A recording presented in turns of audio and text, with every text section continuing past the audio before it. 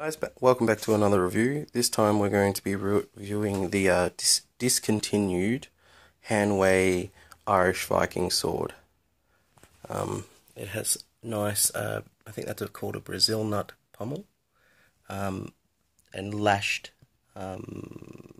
leather straps, and then just a nice short guard. Let me just take it out 1 second.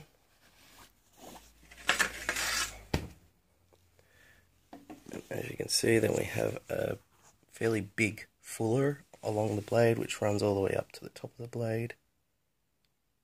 Alright, let's go outside and test these things. Okay, so we're out here. We've got a few different types of bottles for strength-wise. The first one up here is a very weak bottle, and most swords should be able to get through it.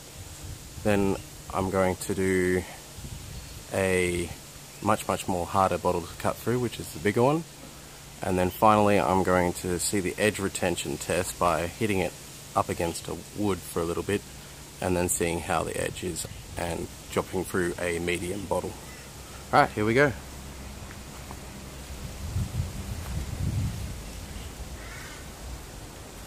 I would normally do a overhead, but I'm going to try an upward swing.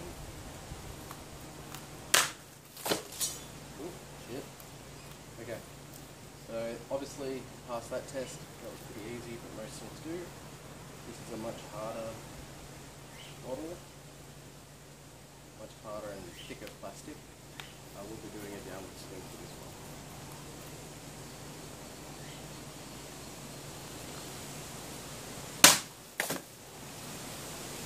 Cut through that nicely. Anything. Now for the third bottle I'm going to hit this stump that I use with the sword. I'm going to hit it where I usually cut with.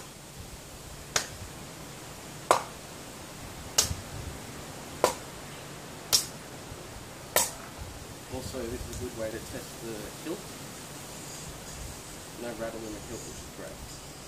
Alright. Another bottle.